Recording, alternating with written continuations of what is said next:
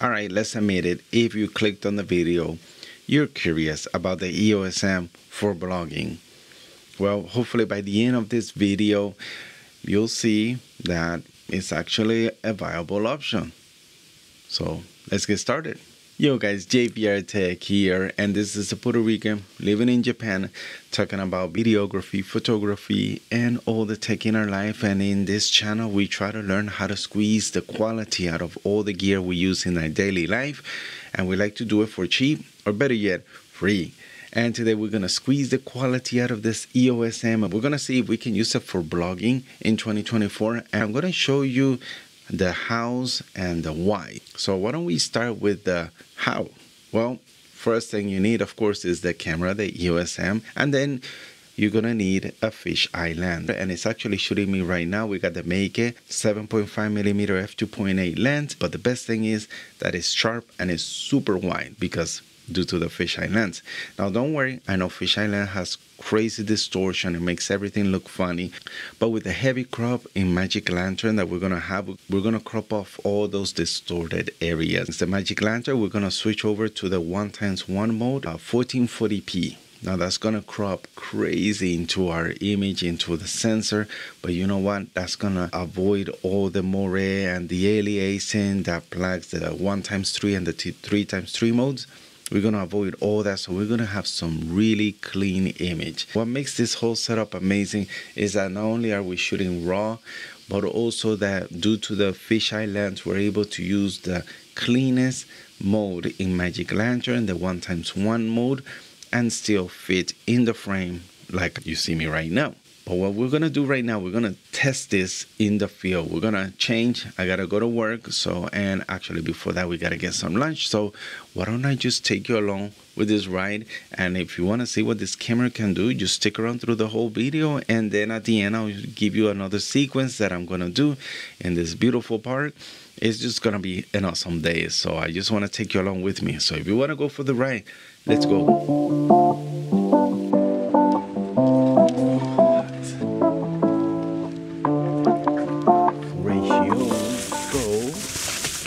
So this is probably the best setup and best setting for vlogging on a Canon EOS-M with RAW.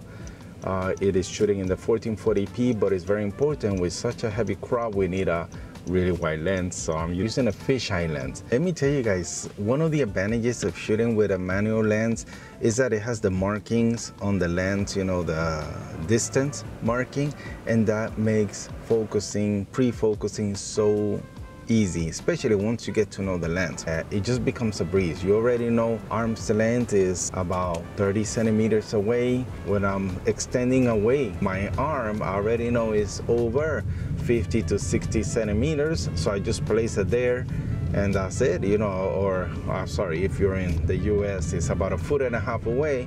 Just set that measurement on the lens and that's it. We'll be on focus. We don't have to worry about anything. And I love that this Meike lens, the focusing ring, the throw is really nice and it's nice and sturdy. It's really stiff. So it makes focusing fine point or fine focusing really easy. See, I already know 0.3 centimeters. It's this distance away, is my hands away. And the cool thing about a fisheye lens is that I know I'm gonna fit in the screen. And pointing to infinity is just as easy as going back to 3 meters or more between infinity and 3 meters, and then close the aperture down to f16. Super easy to pre-focus.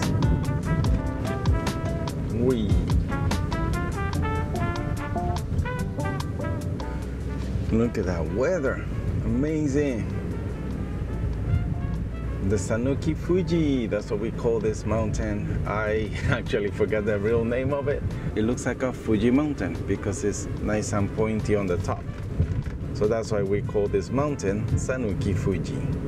This is the Hanzan area in Kagawa Prefecture. We got some pretty good udon shops here as well.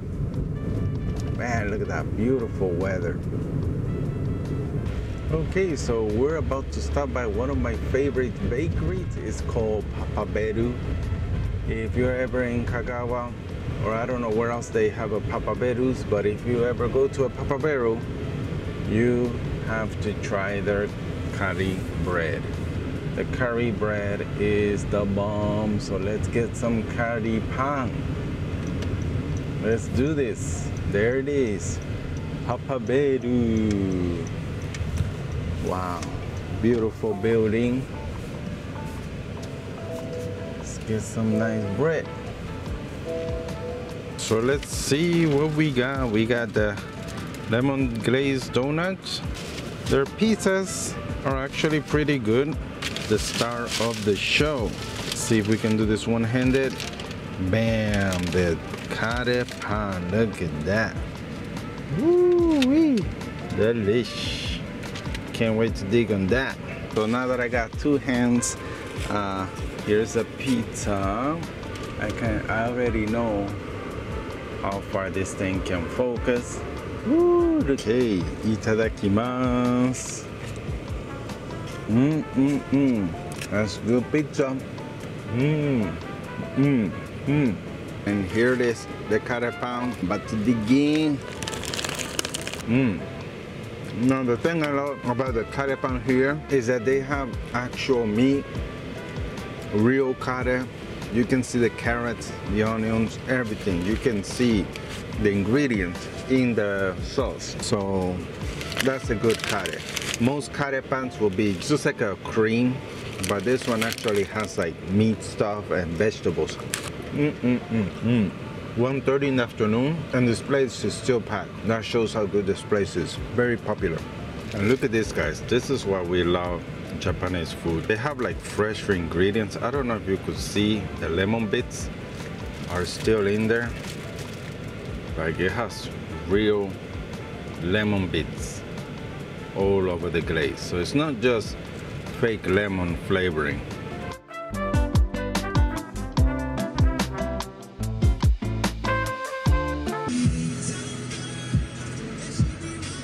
Man, I'm such a noob. I completely forgot the mount for my gimbal, so I can't shoot with my other lenses, but we're gonna have to use a strap and hang on for dear life. Hopefully we can salvage much of the footage, and with DaVinci Resolve's stabilization, hopefully we'll get some decent shots. So yeah, sorry about the shake beforehand. I'll just let you know. Sorry about the shake. Peace.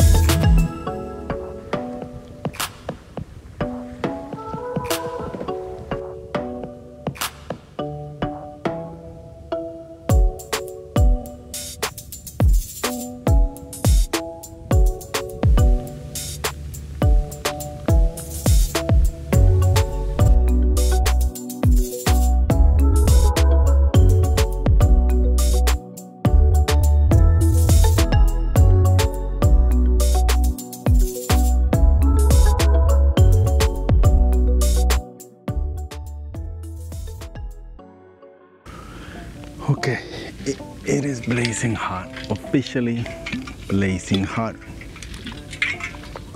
Whew. After doing a lot of B-rolls around here in this area. Oh man, did I just smear the lens?